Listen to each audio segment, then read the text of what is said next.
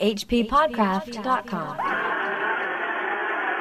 Welcome to the bonus content for Strange Studies of Strange Stories. I am Chris Lackey. And I'm Chad Pfeiffer. We are still partially the H.P. Lovecraft Literary Podcast. We're mid-transformation right now, which is very in theme for Werewolf Month. And we're going to talk werewolves a bit, but we're really going to break away from the topic and talk about storytelling in tabletop role-playing games for this bonus episode. And if we're talking role-playing games, we got to be talking to Ken Hite. Yay! Now, Ken talks a lot about tabletop role-playing games on his own show. Ken and Robin talk about stuff. We wouldn't have started our podcast if it weren't for your book, Tour to Lovecraft, which came out prior to us starting it in 2009. That's sweet to say. Yeah, back in those virginal podcast days.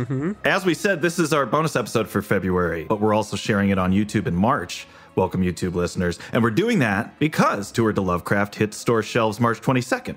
So what can you tell us about that, Ken? This is both volumes of Tour to Lovecraft. The original Tour to Lovecraft, The Tales, that you're so kind to say inspired you, has been expanded. No passive voice. I have expanded it.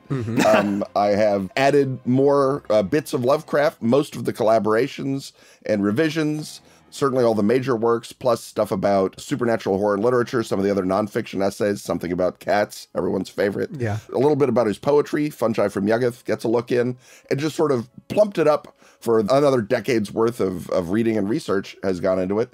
And then the companion volume, the new thing, is Tour to Lovecraft, The Destinations, which looks at Lovecraft's settings, his specific use, what he says and does with Dunwich and Innsmouth and Arkham and Vermont and Oklahoma and hyperspace and deep time and the moon and all the other locations that are sort of part and parcel of Lovecraft. And I've always thought, and I think I've probably said this on this podcast many times, that Lovecraft, since he clearly cares nothing about character and his plots are secondary to his intentions of incident and affect, his setting is really the main classical element of fiction that he has to rely on. Lots of people have asked, where is Arkham? And I asked that as well, but very few people have said, what is Arkham? And I think that's sort of the job of Tour to Lovecraft, The Destinations, is to, answer that for as many Lovecraft settings as I could jam into the book, which I think was about 30 or 32. Well, it's a great book. It's got a lot of wonderful content in there, even though my favorite part are the blurbs that are on the back of the book. I think that's I got the best. Some ace blurbs, right? I got Nick Mamadis, I got Peter Cannon, I got Leslie Klinger, I got Tim Powers. Yeah, great. So many great blurbs. And I was delighted to get a blurb from you, Chris. That made me happy. On the topic for today, Chris and I, we've been throwing around the idea of creating maybe a companion role-playing game for the show. Very early stages, just really knocking around the idea. Yeah. But we both love these things, and we thought maybe it could be based on some of the stories we cover or use those for source material, playing on some of the tropes that seem to come up again and again as you study weird fiction. So you and Chris are steeped in these games. I'm more of a casual player, and when we were talking about this on the show, I was saying I enjoy dice throwing and leveling up and rule systems and whatnot, but for the real fun for me is when a unique story is collaboratively told. In other words, like there's a premise, but if that group of people weren't together playing this game, you would never have created some cool, unique moments that you all did together, where whether it's a one shot or a campaign. And I also love when the characters change and there's some sense of closure. The topic is storytelling in role-playing games. You can talk about whatever that means to you, but I guess we'd be discussing the running and the playing of the game as well as the design. Please use werewolves in your work. Just desperate to cling to relevance on Werewolf Month. My first question to you is, when you're writing a role-playing game, coming up with a concept for it, how do you factor in story structure and storytelling within the writing of the game itself? Depends on the game, first of all. Some role-playing games, the field that is, sort of generally known as story games, are role-playing games that are designed for a specific story, or even sometimes in the new lyric games sense, a specific effect at the table. But I'm thinking of games like Dread, for example, or games that even more tightly got Dogs in the Vineyard, that are meant to tell one specific sort of story. That's sort of the story game idea. And then at the far other end, there are your sort of Dungeons and Dragons or even more open space games that are just a bunch of resolution mechanics, maybe some monsters, and some rules, and it's, well, go do what you want. You can get that slightly more specific. You say, oh, here's a dungeon, go through the dungeon. Here's a castle, de-haunt the castle, whatever. Yeah. And that moves you sort of into the sort of Call of Cthulhu space, which is, I'm sure, what most of your listeners are at least passingly familiar with, which is the attempt to basically replicate a Lovecraftian story in a gaming space. Yeah. And it's not an exact word-for-word remake of, say, Charles Dexter Ward or The Ghost Eater, but when your players are presented with a necromancer raising up the dead or a werewolf ghost, they respond ideally within the constraints of Lovecraftian fiction to create a Lovecraft feeling episode. That ideal varies player group to player group and keeper to keeper and scenario to scenario, but that's sort of the goal. Then I guess a little farther down that road, you have Trail of Cthulhu and other Gumshoe games that present a straight up mystery structure as the standard sort of game. Call of Cthulhu obviously offers that. And in the GM's advice, the keeper's advice, it says, structure your games like a mystery, but it doesn't provide specific structure in the text of the game, whereas Trail of Cthulhu or the other Gumshoe games do. Yeah. And that is, there's a hook, there's a bad guy that did a bad thing, there is clues indicating the nature of the bad thing that you gather as you move through the scenes. Sometimes there's antagonist reactions,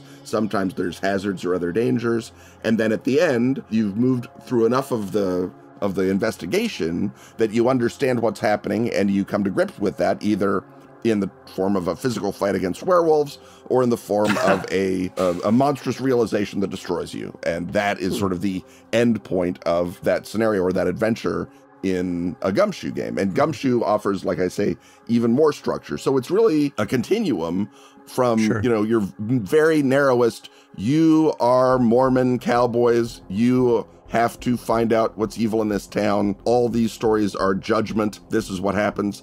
All the way out to, I don't know, I got a +2 mace. Maybe there's some werewolves. Let's go smash them. Right. Yeah, I feel like that there is a spectrum. I think this is what you're saying. Yeah. In role-playing games, from one end of it is telling a story, and the other end of it is simulationist gaming. You can simulate a story, and that's one of Robin's great projects, is to simulate narrative concerns in the same way that, say, GURPS simulates physics or chemistry. Sure. The notion being that if you are a character in a story, genre tropes and narrative constraints are just as important to you, and maybe even more important than does a bullet kill you, right? And does a bullet kill you, I point out, is an important part of those genre tropes. Sure. I mean, you're building those in immediately when you say in any game, and virtually every game has this, if you've suffered a serious blunt trauma, well, you should go to rehab for 6 months. Yeah, no game does that, right? No. What they do is they say, well, walk it off. You'll be fine. Yeah. You know, a day of bed rest at most. Or handy cleric. The choices to simulate, you know, as you say, drama as opposed to physics are already made. Yeah. What I feel like is maybe better than simulation is sort of story versus total freeform. And not even freeform in the way that it's used. That's actually a terrible word. It's already a term of art. But story versus sandbox. The notion of you're just wandering around the universe, having adventures. Some of them may make sense in retrospect, or an emergent story may occur, as happens, for example, during a football game, where at the beginning, it's just people out there playing football, and by the end, you've done a narrative. You've said, this is the story of Joe Burrow's redemption of the city of Cincinnati. There we are. That was the story of that football game, even though it was the just story. Wow, I watched that one, Ken. Yeah. I did. That's amazing. You cited the one football game I watched this year. Well, this was, That's not true. I watched the Rams game too. Well, in LA. If you are into drama, this has definitely been the NFL championship series. These last 2 Sundays of football have been amazing. It's been crazy. I game with some people, and one guy in my group in particular is what I call a simulationist. He's the kind of guy that likes a world that's built, and there are rules, and then you can do whatever you want within that world.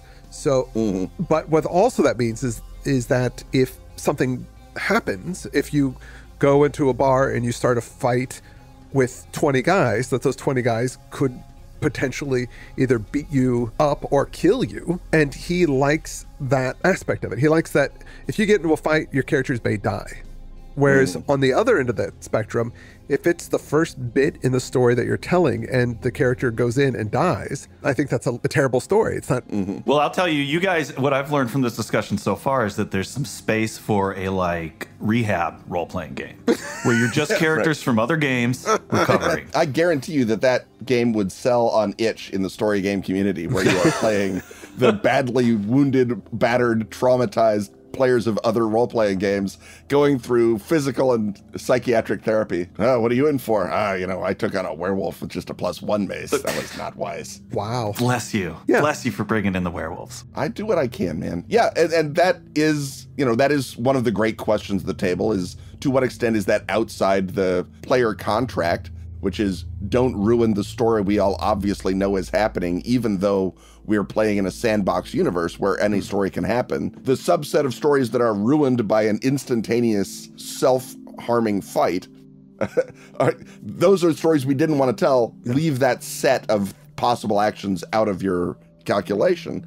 And I think maybe younger players and players that are newer to the concept of this sort of freedom of sandbox play, they want to do that. They want to pick fights in literally the first bar. They want to backsass the Assassin's Guild or do other things that are clearly dumb because A, they can't do that in the real world, and B, they are attempting to explore what is this new art form that I'm doing, in the same way that, you start out learning to paint and you splash paint around and see what it all does before you can actually make either a picture of pretty flowers or, express the inner torment of your soul, whichever direction you're going with this. Now, I remember there was and Chad, you were in this game. This was way back in high school, where we had some long-lived characters that we adored. And there was a Call of Cthulhu adventure in which they went into a cave and a tomb was booby-trapped to cause the cave to cave in. It killed the entire party. Were you running that game? I ran that game, yeah. And I remember thinking, because everybody was really sad. It just happened. Yeah. We're like, oh, that sucks. And me, as the GM, I was young, and this is like you said, you're learning how to do these games. I thought, that sucked. Nobody's having fun here. But I did what the book said. This is how it's supposed to go. It's not until I was older that I realized, oh, that's terrible. Why would anybody write that into a game? That's not fun. The sort of the hard core of simulationism, as you put it, is that going into a cave is often fatal and stupid, especially in the Lovecraftian universe. Yeah. The notion that you are not writing a story that needs to make sense or be fun at the table, but you are drawing a realistic picture of the world is one that I think a lot of people have a hard time getting away from because they're not sure what the art form is for. Yeah. Again, I feel like this is a big church. If people want to do pretty much anything at the table, short of leaping across the table and strangling each other, knock yourselves out if everyone's signed on. But I feel like the real potential of the game happens, as you say, with collaborative story. The GM has a part to play. Every player has a part to play. Everyone's building something. Everyone's bringing something. I do feel like emergent play happens, an emergent story happens even out of sort of entirely random picaresque D&D style encounters. But I feel like you can also, and pretty much every game I've done for the last little while has demonstrated that belief, you can also use this art form to create stories that are richer and more full of valuable incident than any other art form can do because of that literally collaborative nature. But again, that does involve figuring out where the guardrails are and which caves are booby-trapped, and so don't go into them in the first place. And again, I've been in games and run games and been part of groups that have had great fun with deadly universes that any act of exploration risks your instant destruction. That can be great fun, but the story then is happening not to the characters, but entirely in the minds of the players. And their story is not, again, somewhat like a Lovecraft story. It's not a story of individual characters succeeding or even doing anything that matters. The story is a description of the hideous wallpaper of the universe. To cross the streams from Lovecraft to Gilman. Much of Lovecraft is literally that kind of story, is, oh no, every cave is booby-trapped. Too bad.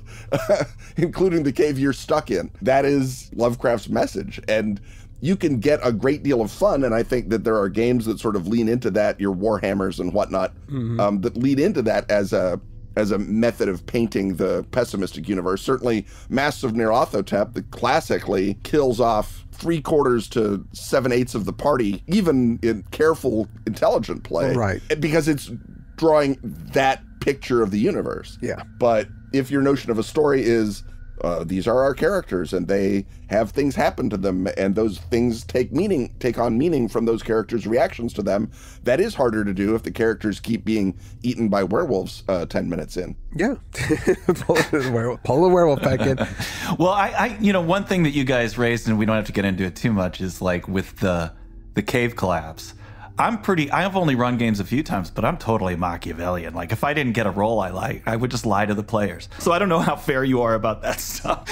Like, there's an extent where if the player wants to be playing a different kind of game, as you were saying, where they just want to screw around or fight people, I might let them do that or feel like they have that control and then steer it towards something I want anyway. Which is really what, for me, I've been in some games where it didn't feel like there was a point, and I've been in games where there was some play that was definitely very free world, but eventually it led towards something, and obviously I really enjoyed the latter, where there's some event. I find that there are issues in games that to me seem a little like issues with young writers, where they're very good at coming up with concept and characters, but where's it going? And what is the cost of the characters getting what they want? Because there should be. I mean, that sort of seems to be what the story is. And back to those characters that Chris was describing, I think the reason we were so attached to them is because they'd lived through a lot of adventures, but they were very marked by that experience. All of them were either a little insane or scarred up or had some phobias. And that was so interesting to me, to have these characters change. And oftentimes I'll get into a game where it doesn't seem that the characters that people created, they're cool, but they don't have anything they really want. And as a result, they're very distractible, the players. They'll jump into a bar fight or whatever the conflict is, and I get less interested in it because I don't have to know what it is, but I like to feel like it's headed somewhere. And I guess that's why I was saying to Chris, story is so important to me. Yeah, to the extent that you, the designer, want to determine what happens at the table, that's where you start erecting these guardrails or these guidelines or these signposts in the text of the game to co-opt at least some portion of, let's call it futile play, not necessarily unfun play, but as you say, it isn't going anywhere. The more important that kind of emergent story is to you, the designer, and then hopefully you can communicate to the would-be players that this is the kind of game they're playing, and that if they want the stick your arm in the hole and see what happens game, they should go to a different game. Right. That one is at the truck stop. I pulled back a bloody stump every time. How does that happen?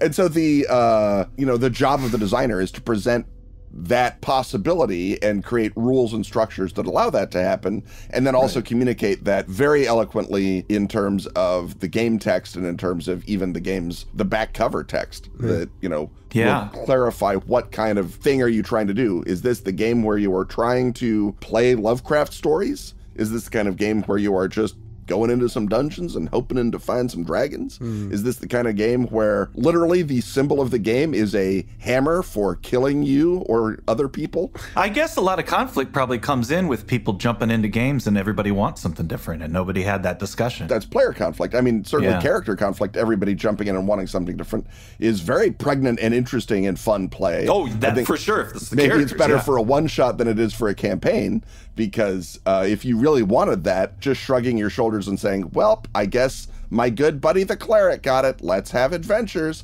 is also unsatisfying. The difference between a game that is meant to replicate maybe the feeling of a short story or even a novel versus a game that is, or a movie, versus a game that is meant to be part of a series. The classic example, I guess, would be a superheroes game where, sure, everyone's got their own agendas, but at the end of the day, you've got to take down, Man-Wolf, clear up the streets of Gotham City or whoever. That's your real goal, even though you all have your own agendas to make yourselves fun and colorful. Well, and I remember this is a game I played with Chad as well. This was back in the early days in 91 when Vampire came out. Chad ran Vampire. Are you sure it wasn't Werewolf that Chad ran? It wasn't. It was 91. Werewolf wasn't out yet. All right. There are werewolves in the game Vampire, though. Yes, absolutely. They're horrible, dangerous things, and you should not mess with them. Exactly. Now, I remember how that game was different because we had conflicts between players, where I remember there was this priest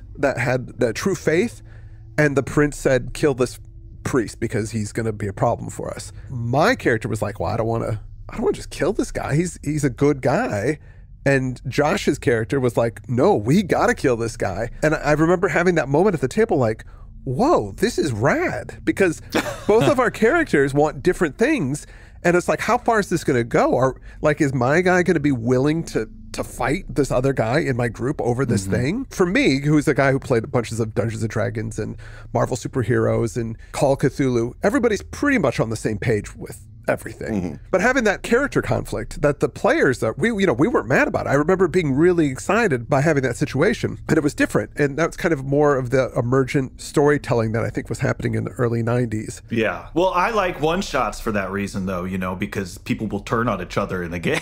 You got to be somewhat harmonious if it's a campaign, right? But when you're doing something, it's for the night and somebody disagrees with you, all right, I'm shooting him. I mean, I've been in that situation. You guys are going to fight each other? Yep, let's do this. That's always fun. So how important, Ken, is it in character creation that the characters can work together? And when you're writing a game, how do you factor that in to communicate to the GM and the players that are going to play your game? Some games presume a goal. Fall of Delta Green, for example, presumes that you are going out to investigate some horrible mystery because the government told you to go investigate that horrible mystery, or your cell within the government if you're playing regular Delta Green. Yeah. The larger point is some more important person than you, the voice on the tape, gave you a problem, you should go solve it. Those are your goals. And there are lots of games that present that. Call of Cthulhu, of course, presents the implicit understanding of that as a goal, in which, well, Cthulhu stuff exists. You should probably fight it. The reason, obviously that Delta Green came about was because in many campaigns that didn't feel like enough of a push.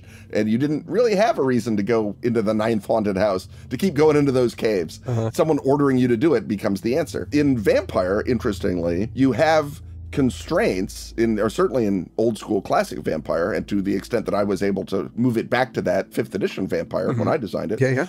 Those constraints are imposed by the environment. Those werewolves will tear pieces out of you if you leave the city. The city is under the thumb of some elder vampire who forces you not to engage in straight up contests of magical power, because that reveals vampires and breaks the masquerade. Part of what made that play interesting to you, do I kill the priest, do I not kill the priest, is the knowledge that the prince said kill the priest, that the prince has established this pressure cooker setting. Yeah. You can absolutely do that in a game, and presenting characters with goals and natures and things like that is as easy as asking at the beginning of the character design, what makes you go investigate Cthulhu mysteries versus literally not doing that. And that's the drive from Trail of Cthulhu. But you can write factions into the game the way that they did in Vampire, where your goal is to hoard secrets if you're Nosferatu, and find out magic if you're Tremere, and amass political power if you're Ventru, and all the other things. And so, I know what my goal is because my character does this. Similar effect, although less focused, comes even out of class characteristics in Dungeons & Dragons. My goal is to get better weapons because I'm a fighter. My goal is to learn more spells because I'm a wizard, etc. That sort of organic goal is fine, but I feel like you do, that it's more fun and interesting and more fertile story material if those goals are attached to something in the outside world, either a human being that you care about or a human being that you hate, or any number of possibilities that create that. And that can either be a matter of the individual GM establishing that, for example, or it can be in the game. For example, in Robin's Gay and Reach game, one of the character creation questions is, why does your character hate Quandos Vorn? And why did Quandos Vorn humiliatingly defeat you earlier? Those questions drive play in a huge way, and it's brilliant game design from Robin. Dread has a similar question-asking thing, what's the thing you did at Sleepaway Camp that you'll never tell anyone? And that sort of psychological spin-up motor in character creation can be very fruitful in play. And again, the trade-off, as I think we've come around and back to you, is that you can do that in a more intense, focused, brighter way in a story that is meant, as Chad says, to be a one-shot or a short story than you can necessarily afford to do in a game that's meant to continue at the same table with the same characters basically for months or even years. You're familiar with movie film story structure. Yeah. The idea of, I think a few role-playing games have attempted to do that, where they try to structure a session or a number of sessions like a movie, where they have those beats, they have the first and second act, and there's the midpoint. Is there something like that in most role-playing games? Is that something that you want to try and use as a guide?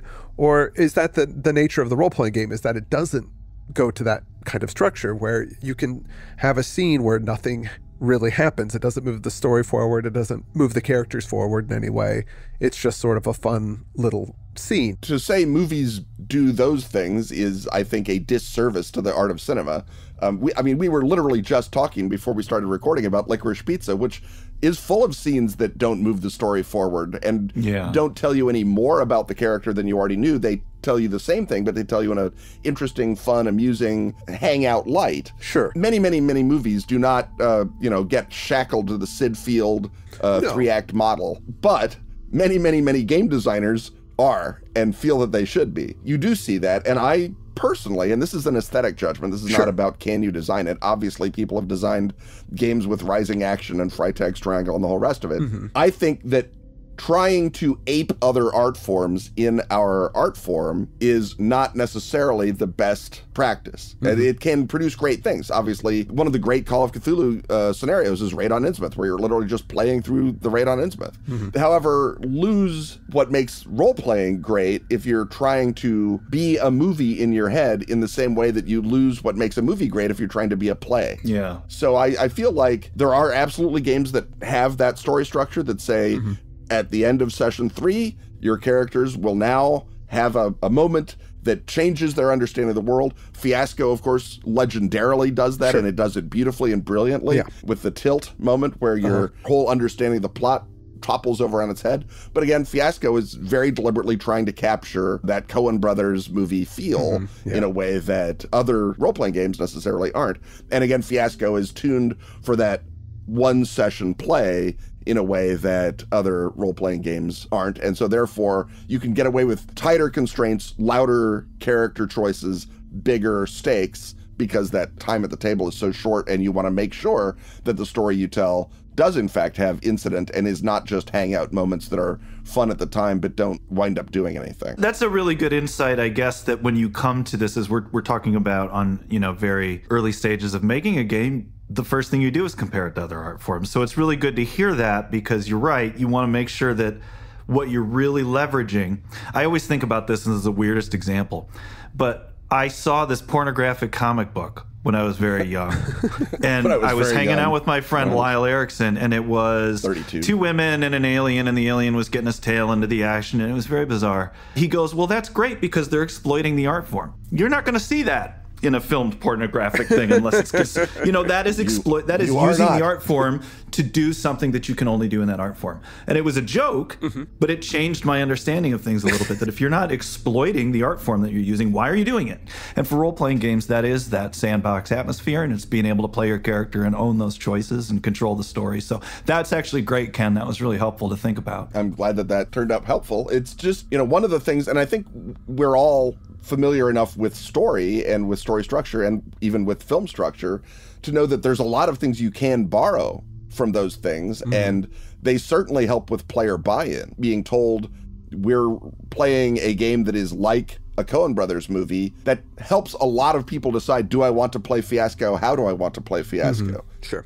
Being told this is a game like a Lovecraft story, that was giant to me in 1981. The notion that, games can be about this instead of how many longbows can my half-elf carry. Sure. Vastly interesting to me. I'm not saying that you have to build everything de novo. Obviously, every art feeds off of every other art. Sure. But do try to be aware that some best practices, if your goal is to tell, as you say, a connected story that goes somewhere in which the characters grow and change, then you are going to need to borrow elements of narrative fiction, either film or prose, to make that happen, because those are the tools that are developed to get that effect. And then the trick is always figuring out, how can I use that tool from short stories in a role-playing game? How can I make it about the thing that role-playing games do that nothing else does, or that they do better than everything else. Right. And that is the ongoing job of game designers, and we're still doing it. Some of us have gotten scarily good at it, like Jason Morningstar, the aforementioned Fiasco designer. Some of us are plugging along okay, but I think that that's really the goal every time. And one of the great things about being part of an art form that is only 50 years old is that we're in the equivalent of cinema in the 1940s. There's lots of stuff still left undone and undiscovered. Yeah. In many ways, we're a little more retrograde even than cinema in the 1940s was, because, you know, until Emily Care Boss came along in the early 2000s, we'd never had our first screen kiss. Yeah. So if you imagine that the first screen kiss happened sometime in 1932, you get a sense of what role-playing games are leaving on the table. And they're still leaving on the table in many cases. But that's one of the great things about being here pretty much at the creation of the art form, is there's so many different ways to go with it. Right. You know, you're going to be thinking, oh, I wonder if this weird effect that I read in a Sheridan Le Fanu story can be done at the table. And when you figure out it has, you've invented that. You're a pioneer. Yeah. And that's, I think, more fun than being the 13,000 year history of painting. Again, painting's great. Say nothing against painters, but I'm pretty sure someone did that already. Oh man, I'm gonna level that against painters now. I mean, I guess that's cool. It wasn't 10,000 years old, Super Grandpa. Yeah, exactly. I'm doing role-playing games. Yeah, I will say, though, just to close the loop on what you said about how all of these art forms can influence the design of a game, gaming has influenced the way that I approach my writing. You know, I do character sheets for characters that I create for screenplays and things because it helps me ground them to know what they have in their pockets. And you were talking about character creation in World of Darkness when they introduced the system of merits and flaws. It really helped me think about character in a lot of ways, because you're obviously going to take a merit because you're playing a role-playing game and you want these advantages. But the fact that you can't have it unless something negative is also a part of your story or your personality is great. Yeah. Because that really frequently is how you create a nuanced character. And frequently our merits are our flaws. You know, the thing that you're rewarded for is something that actually also hurts you in other areas of your life. So that was incredibly instructive to me. And I think that it's one of the reasons I would tell anybody to play a role-playing game, like football players doing ballet. This is going to help you in your creative endeavors. Role-playing games are an amazing art form in that it's the participants are also the creators and the observers. Yeah. Right. You're the writers, you're everything. It's an event that happens and that is shared by the people that are participating in it, and then it's over. And you just have the memory of that moment, or those moments and those characters and those times. I mean, now, of course, people record their role-playing games and show them to people. Some people are very famous, but I think that things like Critical Role, I never could get into it because part of the fun of the role-playing game is the participation, is being in it. Just watching other people play a game, for me, has never been the draw. Even sports, I don't really like to watch sports, but I'll play sports because it's fun to run around and throw a ball. And to sort of get at that analogy, I think with sports, a lot of it is, it's better to see something done really, really well. Sure. And yeah, so for sure. We can all throw a baseball, but we can't throw Major League Baseball. That sort of exalts you. And I think a lot of people have that reaction to Critical Role. Maybe some of it is just generational. I mean, people our age grew up with this being a thing that you did in the basement, and then you left, and that was it. And the notion that it is suddenly for spectators is going against decades of our DNA of this is not for spectators. This is the opposite of for spectators. Matt Mercer, obviously a terrific GM and a great voice actor. And so he presents it all. I don't want to say that he's the Mike Trout of role-playing games. I feel like I'm kind of a Mike Trout in my own little way. But he's better at being on stage than I am, absolutely. And so to an extent, he's borrowing more of other art forms to make a hybrid art form that's half theater, half role-playing games. But Greg Stafford used to say that the only art form that was remotely like role-playing games was jazz, and that the purest moment of jazz is when it's just jazz musicians jamming. And that's when they're the producer, they're the creator, they're the designer, they're the player, they're the audience, they're everything. And then they would go off and do their own thing. But that jam session was always in their minds and was always informing their later work. And you would obviously people would pay to watch great jazz musicians jam together. That makes sense. To another extent, the people paying are people who can't do it. You know, very seldom is the audience of a jazz show as good at playing as the people on stage? And I feel like role-playing uniquely, because the actual physical act of doing it is so much easier than playing the clarinet or whatever, that divide, it's easier even to role play well than it is to throw a baseball well. Oh yeah, of course. Yeah. I mean, there's more Mike Trouts out there in role playing than there are in baseball. But there's also, I've played in some groups that were really good with, like, I've been in groups with people who weren't great, but they played with other players who were really good, and then it changed the way they played because they'd been exposed to people who were maybe enjoying it in a different way or something. Right. So I can definitely see the benefit, as you're saying, of people who are just great at role-playing games, and you watch them and you go, oh, we could be doing that. I do think it's probably generational. I know it's generational, right? I mean, you look at the numbers, the audiences for these shows are the upcoming generations, the Gen Z players. They're not elderly Gen X types like myself or even presentable millennials like you guys. I'm Gen X. You're Gen X? I'm still Gen X. Yeah, we're Gen X. Come on. Well, and also I did want to say that it is possible, like if you go to a play, you can interact with the people on stage. You just, it ends in like 5 minutes. They kick you out. But you can do that if you want. I mean, and there are plays that encourage audience interaction. I mean, even if it's not encouraged, I mean, you can just go up, get on stage. Just get arrested a little. That's all right. If you hear that there's black box theater, they're saying get on stage. So if you go see one of those, just for the audience to know, they want you to participate, even if they say, no, don't do it. That's part of the fun. They have a stop word, which is a lengthy quote from Beckett. That's right. Yeah. That's right. You got to wait to hear that. Otherwise, have fun.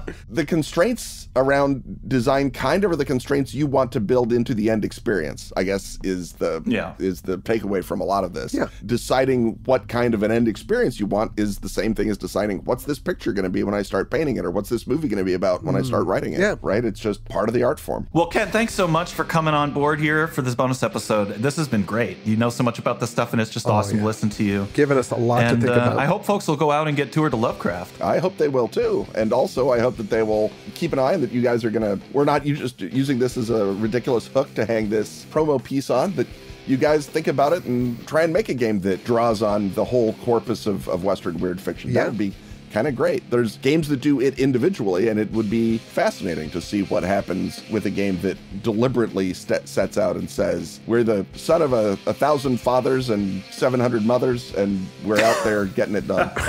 Totally. And with that, I'm Chris Lackey. I'm Chad Pfeiffer. I'm Ken Hite. And you've been listening to our bonus episode of HP Lovecraft Literary Podcast, also Strange Studies of Strange Stories.